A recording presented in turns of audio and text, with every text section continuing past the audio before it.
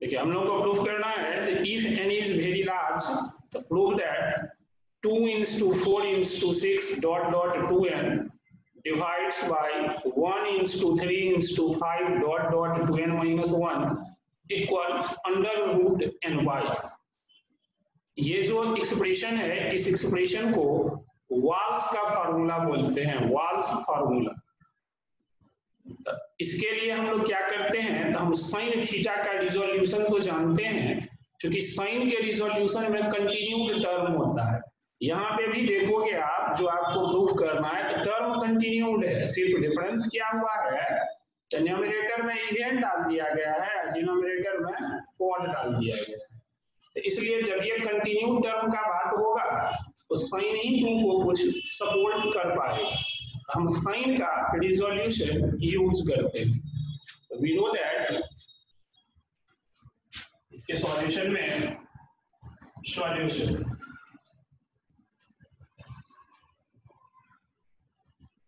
we know that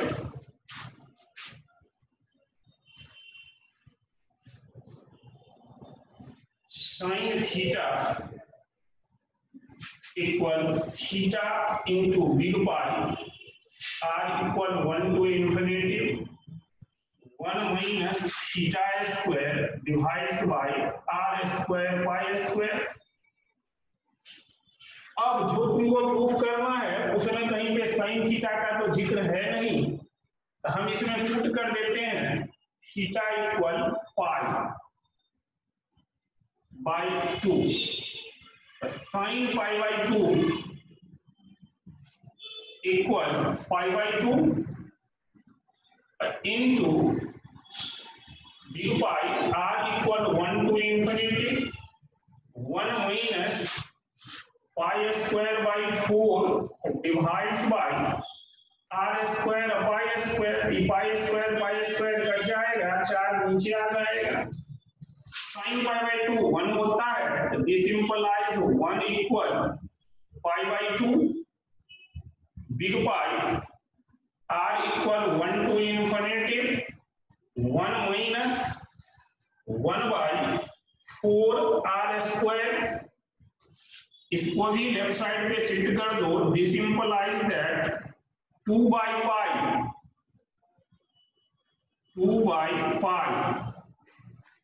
equal r का value डाल रहे हैं 1 minus 1 by 4 into 1 square 1 minus 1 by 4 into 2 square 1 minus 1 by 4 into 3 square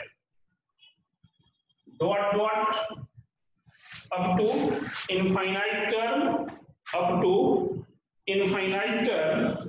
अगर इसके n टर्म का बात करोगे, अगर इसके n टर्म का बात करोगे तो ये आ जाएगा 1 minus 1 by 4 into n square term where n is infinite, where n is infinite।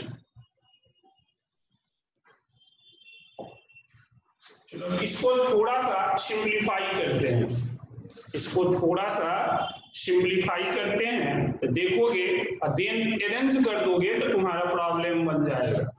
मतलब हमारा प्रॉब्लम था जो प्रूफ करना था 2 into 4 into 6 dot dot 2n divides by 1 into 3 into 5 dot dot 2n minus 1 equal under root N bye. चूंकि term continued है, numerator में event term है, डिनोमिनेटर में ऑड टर्म है, इसलिए साइन का रिजोल्यूशन यूज किए। लेकिन जो प्रूफ करना है उसमें साइन तो कहीं पे है ही नहीं, तो थीटा बराबर पाई बाई 2 डाले जिससे कि यह 1 हो जाएगा तो साइन हट जाएगा। अब रेस्ट अरेंजमेंट कर रहे हैं, रेस्ट अरेंजमेंट थोड़ा सा इसको सिंप्लीफाई करके अरेंज कर देंगे तो हमारा जो रिजल्ट था वह रिजल्ट परफॉर्म कर जाएगा। चलिए इसको थोड़ा सा हम लोग अरेंज करते हैं। This implies that 2y pi equal 1 minus 1 by 4 into 1 minus ये हो जाएगा 16 1/16, 1 minus 1/36 dot dot 1 minus 1/2n का स्क्वायर, 2n का स्क्वायर। अब इसको थोड़ा सा एलसीएम वगैरह लीजिए, डिसिंपलाइज 2/π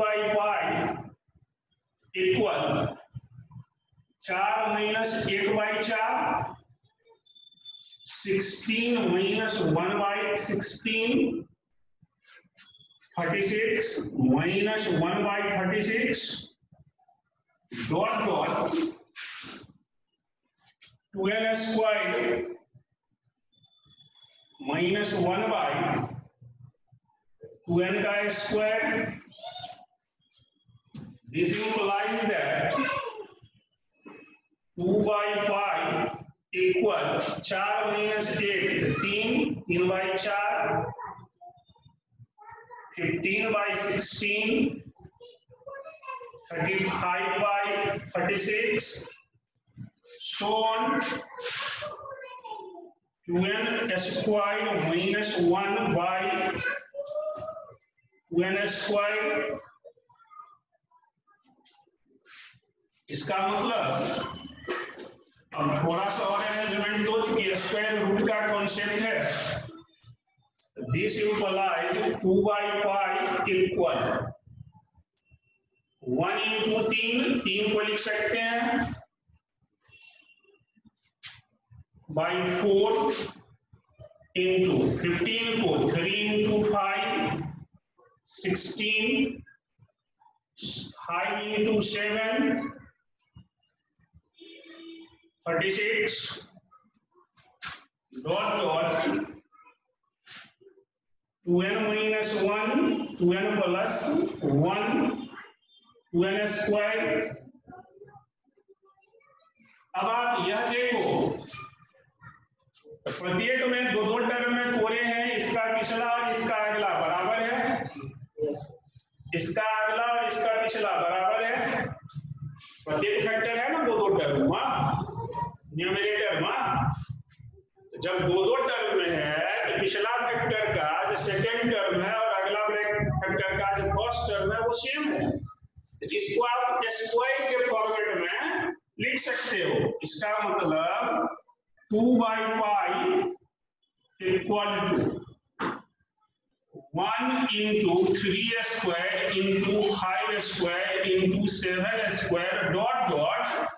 इससे एक पहले फैक्टर का पेयर लगा होगा 2n minus 1 स्क्वायर, इसका कोई पेयरिंग नहीं हुआ होगा 2n plus 1 डिवाइड्स बाय 4 को लिख सकते हो 2 का स्क्वायर, 16 को लिख सकते हो 4 का स्क्वायर, 6 का स्क्वायर डॉट डॉट 2n का स्क्वायर। अब क्रॉस मल्टीप्लिकेशन लें, स्क्वायर रूट चला लें। दिस इंप्लाइज क्रॉस मल्टीप्लिकेशन लिए, इसको ऊपर इसको नीचे, 2 square 4 square 6 square dot dot 2n का square divides bye 1 into 3 square into 5 square into 7 square dot dot 2n minus 1 square. Unpaired को रहने दिए, इसको छोड़ देते हैं। अब इधर से जाएगा तो pi into 2n plus 1 divides bye 2, ऐसा लिख सकते हैं हम लोग। अब दोनों साइड पे स्क्वायर रूट लगाते हैं, taking square root both side, क्योंकि हमको तो रूट में प्रूफ करना है। Taking square root both side, square root लगा दो, देन फिर थोड़ा सा अरेंजमेंट करो तो आपको वाल्स का फॉर्मूला मिल जाएगा। चलिए इसमें आप स्क्वायर रूट लेंगे, this implies square root of पूरा में से स्क्वायर रूट बाहर कर देते हैं। 2 × 4 × 6 dot dot 2n divides bye 8 × 3 × 5 dot dot 2n - 1 square is equal under root pi by 2 2n plus 1 ये हो गया आपका पाई बाई 2 2n प्लस 1 इधर से स्क्वायर हट गया।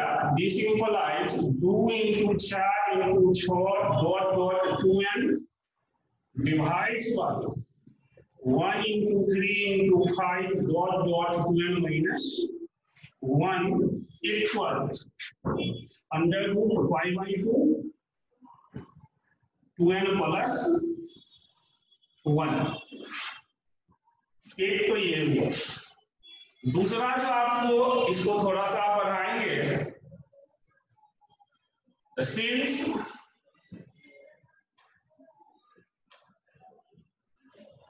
Limit n tends infinity 2n plus 1 by 2n equal to 1, that is limit when n tends to infinity then 2n plus 1 tends to 2n।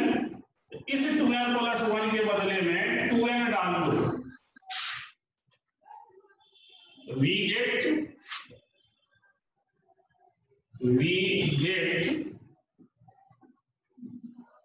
2 × 4 × 6 dot dot 2n divides by 1 3 5 dot dot 2n - 1 equal under root pi by 2 into 2n plus 1 के बदला में 2n 2 2 cut गया बराबर root n पाई। इस formula को Waals का formula बोलते हैं। This formula is known as this formula is known as Wahl's formula। इसको वाल्स के फार्मूला के नाम से जाना जाता है। मतलब हम लोग किए क्या, सबसे पहले साइन का रिजोल्यूशन लिख दिए। साइन के रिजोल्यूशन में थीटा के बदले में पाई बाई 2 डाल दिए। साइन का ही रिजोल्यूशन क्यों डाले, इसलिए तो हमको जो प्रूफ करना था उसमें इवन टर्म न्यूमरेटर पे रखना था, ऑड टर्म डिनोमिनेटर पे रखना था। तो टोटल टर्म को तो रखना ही था, भले इवन को न्यूमरेटर पे और ऑड को डिनोमिनेटर पे। तो टोटल टर्म साइन के रिजोल्यूशन में है, साइन का इसीलिए रिजोल्यूशन यूज किए।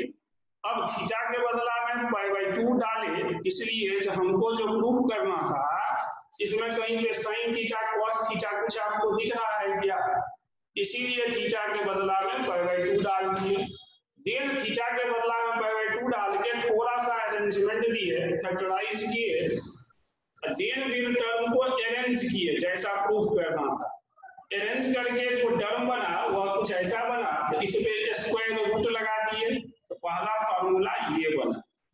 अब यदि आप n पाई चाहते हो तो n पाई कहां से आएगा, तो अगर यहाँ पे 2n रहता तो 2 को कटवा के 2n पाई लिख सकता था। तो n क्या है तुम्हारा, n इन्फिनिटिव है। तो जब n इन्फिनिटिव है तो 2n प्लस 1 बाई 2n 1 होगा। तो a बाई b अगर 1 है तो a b के बराबर ना होगा। तो लिमिटिंग कंडीशन पे जब n इन्फिनिटिव होगा तो 2n प्लस 1 2n होगा। तो 2n प्लस 1 के बदला में 2n डाल दिए, थोड़ा सा अरेंजमेंट, आपका रिजल्ट हुआ। इस फार्मूला को वाल्स का फार्मूला बोलते हैं। इस फार्मूला को वाल्स का फार्मूला भी बोलते हैं।